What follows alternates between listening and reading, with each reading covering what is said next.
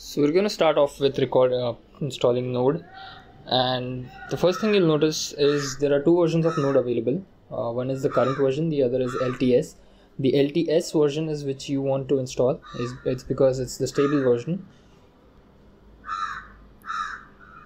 The next thing is if you have installed Node, then you want to check if Node is properly installed. So you can go ahead and say node hyphen version, and you'll see the version right there. Now I'm going to go ahead and create a new directory. I'm going to call it food app because that is what we are going to create. And right off the bat, you can see that I'm using something a little different than CMD, which is called Commander. Commander is basically an application that allows you to access the console with commands similar to Linux, which is awesome. So if you want, you can go ahead and install Commander. Now I'm going to cd into the food app directory, and you can see that there are no files.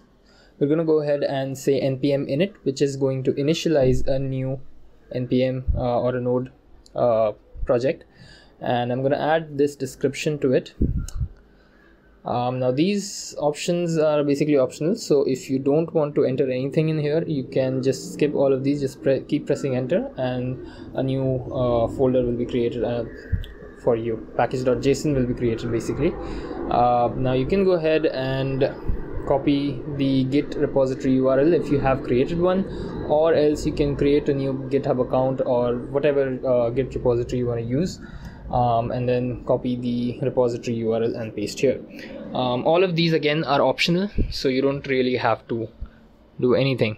You can see that package.json is created now, and the next thing we want to add is index.js because this is the starting point as we selected in the entire process.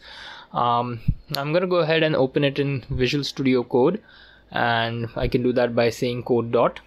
If you don't have Visual Studio Code, you can just download it for free. It's available. It's created by Microsoft, and it's really awesome. So you've got lots of features that you can use. You have lots of extensions, and you have your own user snippets. So that is awesome.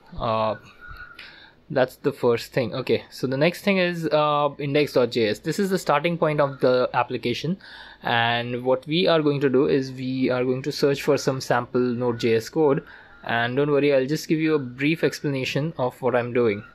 But my focus is not going to be on explaining each and everything I do, but rather going through the entire process and telling you what we are creating. So here I've imported HTTP because that is what we will require to create a server. HTTP is a module provided within Node. Then we go ahead and create a new server using http.createServer, and we are sending a response of 200 if we get a request on this URL. So the response is going to be hello world. Now I'm going to be using the internal integrated terminal with Visual Code, and you can create and remove terminals as you want, which is cool. So now the only thing that you need to do is you need to say node index.js, and that will go ahead and create or start the server for us. Now port number 3000 is not where the application was started because we had selected 8080, so we're gonna input the port over there, and you can see hello world is displayed. Cool. So we have our first node server up and running. So the next thing we want to do is we want to install Express because let's be honest, the syntax of the current create server is not really the cleanest. We can go ahead and install Express, which is basically it's a framework that helps you create your server and create different endpoints, and it's basically the same thing, but it's packaged in such a way that the syntax is much simpler to use. So we can just say where app is equal to express and then the parentheses, and the object that is returned contains several functions including get and post. So here I have a get request that I'm listening for, and the URL is going to be the default URL, as you can see by the backslash. So now the callback function is going to send a response, and the response is going to be hello world. Now this time the port number is 3000, so we're just going to input that, and we are going to press enter. And as you notice, it doesn't start because my node index.js was not running.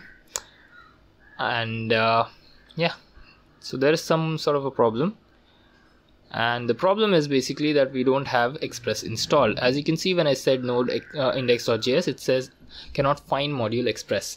That is because we have to install it via npm. Now npm is something that comes pre-installed with Node, so you don't have to separately download and install it. You can use npm for installing several modules that are available open source, and you can go ahead and find them on npmjs.com.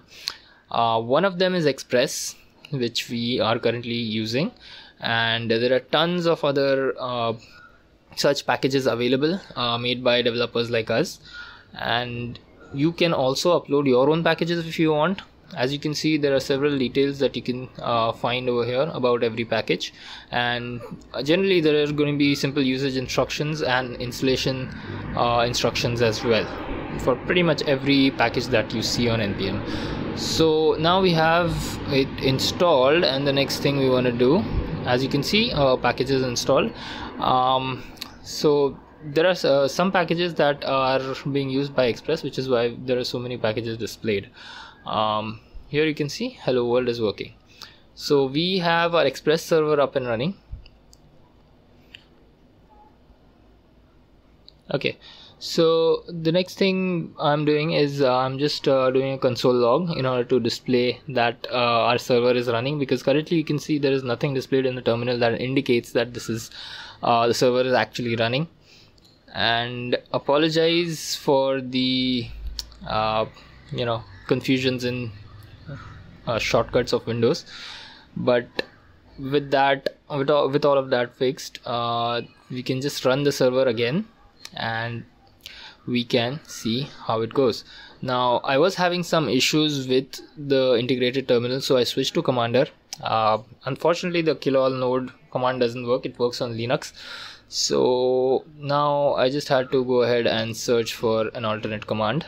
Now whenever your server tends to get stuck, for some reason you are not having access to the terminal when you started your server, what happens is if you try to start another server, it will give you an error. So now you have to kill that process before you start another server on the same port number. So the command for that you can find on Stack Overflow, and the command is right here. So you can see netstat -ano and then find string : and then your port number. So I'm just going to copy that and paste it here, and I'm going to add the port number as 3000. So as you can see, there was a server running which has been stopped. So now we can go ahead and start our server. So we're going to say node index.js, and you can see it says server running on port number 3000. So now we can go ahead and check if our process is running, and yes, it is.